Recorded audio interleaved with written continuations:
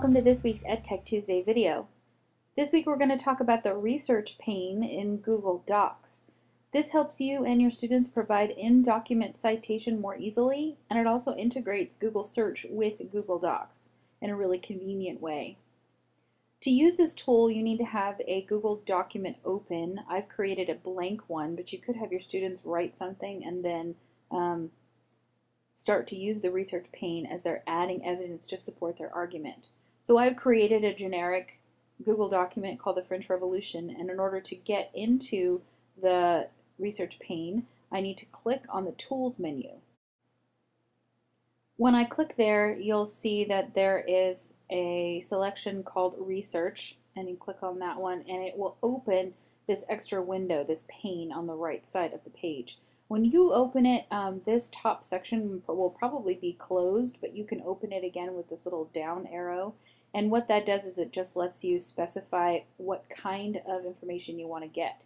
You want to get uncopyrighted information, or if any kind of information will work for you. And it will also cite for you, so you can choose your preferred citation method, MLA, APA, or Chicago.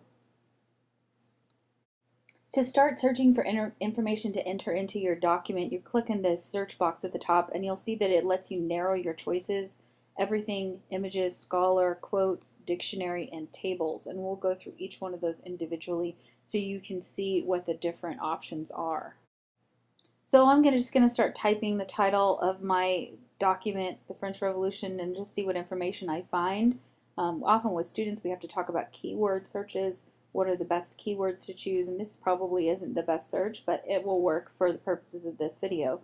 So what you'll see here is, because I'm searching with a regular Google search, I have lots of choices that come up, and one of them was the Encyclopedia Britannica. So when I click on it, it opens a new tab and I get this information from the Encyclopedia Britannica. Now I can cut and paste from this website, which is what I'm going to do here. And then when I drop it into my document over here, now I can cite it. So I go back to it on the right side, and you'll see when I hover over it, these three options appear: Preview, Insert Link, and Cite. So if I click on Cite, and I've chosen MLA format, it's going to automatically cite this source for me. So it's going to add a little footnote to the end of that, and then at the bottom of the page, it's going to have an MLA citation for that information that I just took off the web. So that is a really helpful thing for our kids to see, that they can cite their sources as they're writing their paper. There's only one problem with this, and that is that MLA format doesn't actually use footnotes. It uses in-text citations with the author's last name and the page number. So we'd have to teach our students, in order for them to follow MLA format, they would have to add that. But at least it gives them the information that they could copy and paste into a works cited page later. So let's look at some of these other options. With the same search terms, I clicked on images, and you'll see that I can see these images. If I click on it, it's going to take me to the website that has that picture in it. But better for my students would be to just take the picture, drag it, and drop it into the document.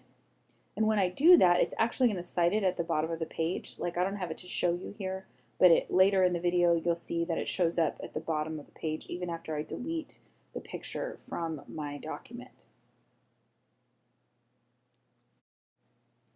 Another option is to search for Google Scholar, and these are more scholarly articles.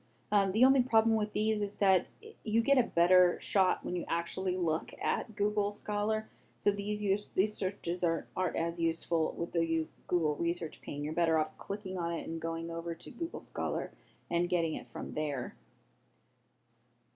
A fourth option is to do quotes, and you'll see that there are quotes listed here about the French Revolution. Students can just insert it and it automatically gets cited at the bottom of the page. I accidentally inserted it in the middle of a sentence, but your students would do a better job than that. And you'll see what we're looking here at the bottom. That second footnote is the one that was for the picture that I've already deleted from the document. So you'll see that reference down there at the bottom. So it does cite a picture when you drop it in there. The next one is dictionary, and that one doesn't work for this search, but for others it would.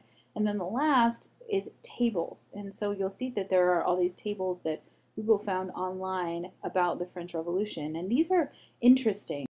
You can't embed them into your Google document, but you can preview them by clicking on the table, and it will slide out here to the left. So students can use this as a reference for general information or to keep track of information in a particular topic that they're studying. These arrows here at the top next to the search box will take you back through the different searches that you've done. So if you had a more fruitful search earlier, you don't have to retype it. You can just slip back through your search history. So those are all the features of the Google Research pane. You can see how this would be helpful for students and yourself as you are conducting research in Google Docs. Thanks for watching this week's EdTech Tuesday video.